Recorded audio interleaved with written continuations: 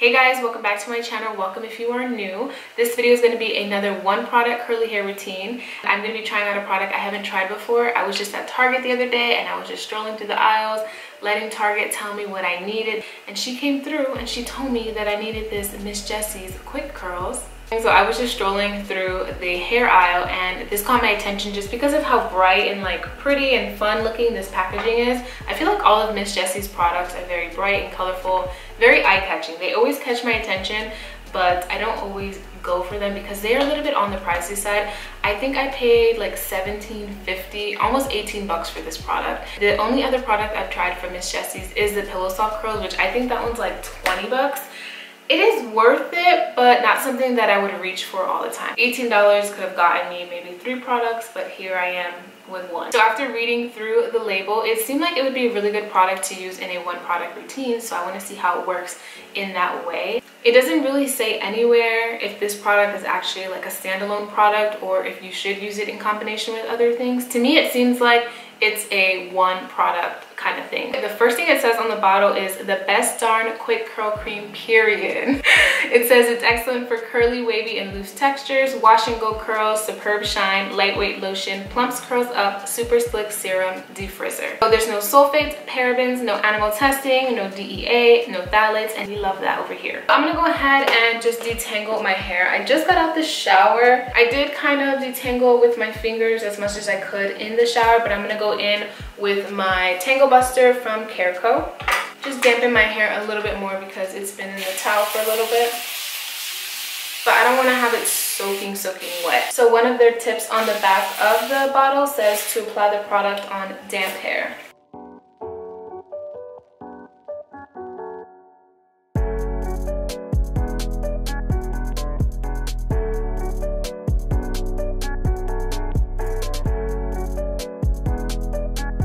Hair's all this. Oh my god, I'm always dropping my hair. Always. My hair is all detangled and I'm gonna go ahead and start applying this product. On the back it says, for a beautiful halo of soft velvety curls, apply about a tablespoon to damp sections of hair. Do not rinse out. Dry naturally or use a diffuser for more volume. So I'm gonna style as I normally do, using my 9-row brush and also doing some finger coils around the frame of my face and also the crown of my head. And I'm just gonna section my hair in probably like 3 sections.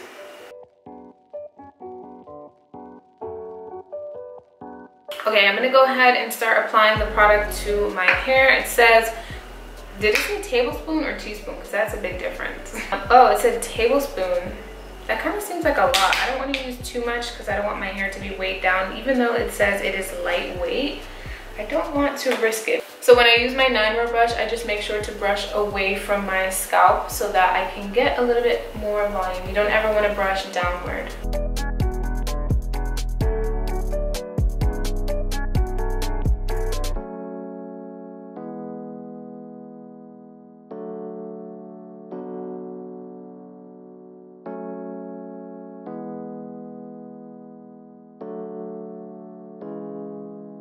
It's very liquidy and it smells fresh. It kind of smells a little bit citrusy, but it's not strong at all.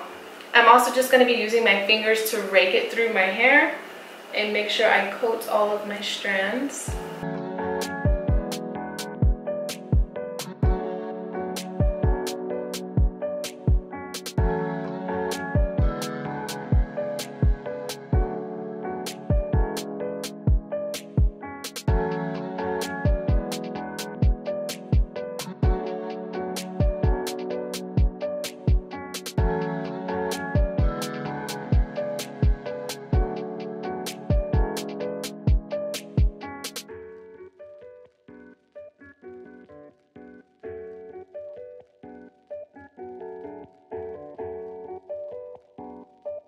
This product also does have a lot of slip. It makes my hair feel so smooth and so easy to run my fingers through.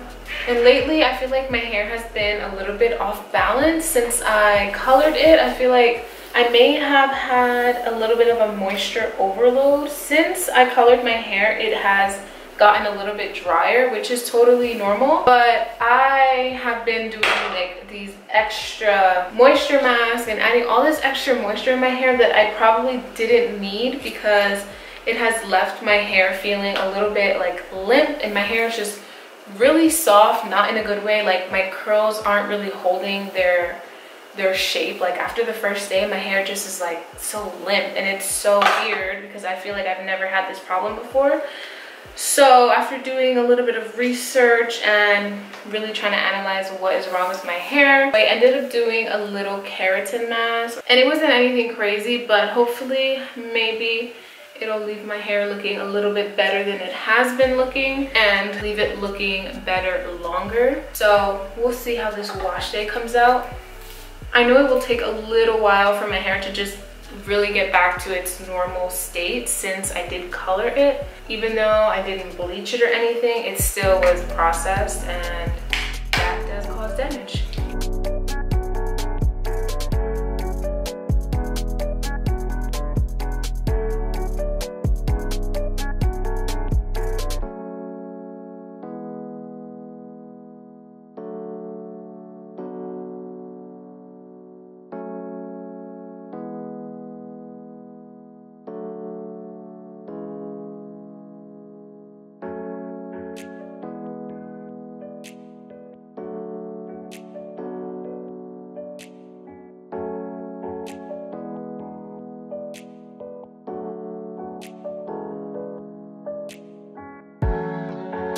So I'm going to be going in with a little bit of the product on my hand and finger curl some of the pieces that are framing my face.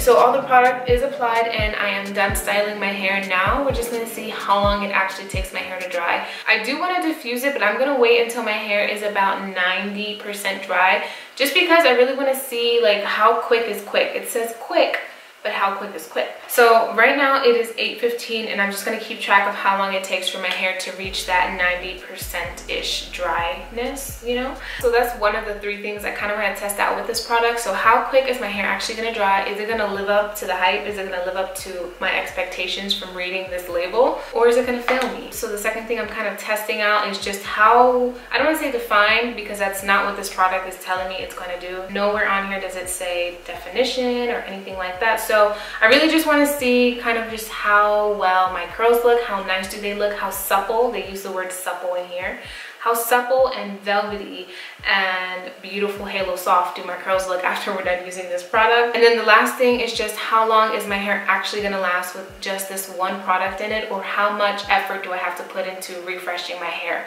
over the next few days. So I'm definitely going to come back on here for day 2 and day 3 to give you guys a hair update, show you guys how my curls are holding up, and let you guys know how much of a refresher I had to do that day. I will be back today once my hair is 90% dry. I am going to guess maybe 2 hours, or maybe I'm reaching too far, but this is real bold, so I'm trying to see some results. So hopefully by 10 I'll be back. Okay, it is now 10 o'clock, which means it's like an hour and 45 minutes later. My hair honestly is still pretty wet. I would say it's like, I don't know, 50% dry. I feel like the ends are pretty dry, but up here it's still pretty wet. So I would say 50 to 60%. I really thought like it was just gonna be dry. I don't know, I thought it was gonna be way more dry than what it is right now, but I don't have any more time to wait. So I know I said I was gonna wait until it was 90%. That's not gonna happen. I'm gonna go ahead and diffuse it, but I'm just gonna do it very carefully and gently because I don't want to cause any frizz. Besides it not being dry, my hair looks pretty good. Like my curls actually look really good right now.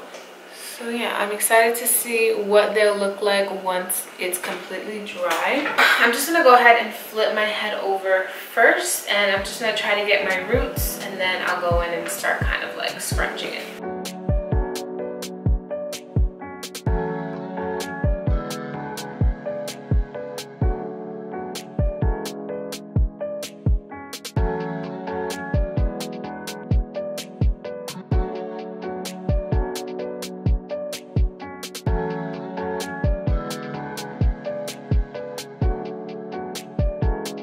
So my hair is completely dry right now and my curls are looking pretty good. They actually feel really nice. I'm not going to go in and separate my curls because it's already late and there's no point. I'm just going to do that tomorrow morning. I do have some frizz kind of in the hair that's on the bottom here. I think I could have just applied a little bit more product to these pieces and that would have solved that problem. And then I have a little bit of frizz going on up here. So yeah, my hair is super soft. I obviously didn't use a gel or any mousse or anything to kind of seal this in, so I'm kind of expecting some frizz, but hopefully not too much. But this is basically my day one, kind of. I'm literally just gonna put it up and go to bed right now, but it's completely dry, so this is pretty much the final result. The only other thing I would do is kind of separate some pieces going on in the front of my hair. That's all I have for day one. Hey guys, welcome to day two. This is what my hair is looking like. I came out really good actually. I feel like I have this weird frizzy area in my head right here. I don't even know if you guys can see it, but something's going on over here that I don't like. And then the bottom, kind of like the pieces that are underneath. The ones that I showed you guys yesterday, they're just really frizzy. And I didn't apply any more product. This is just what my hair looks like after fluffing it out using my wide tooth comb. This is the double row pick from Cantu, and I also put some like argan oil on my fingertips to separate my curls. So this is basically my day two results and my hair is looking really good. So I am really happy with this one product. So far so good.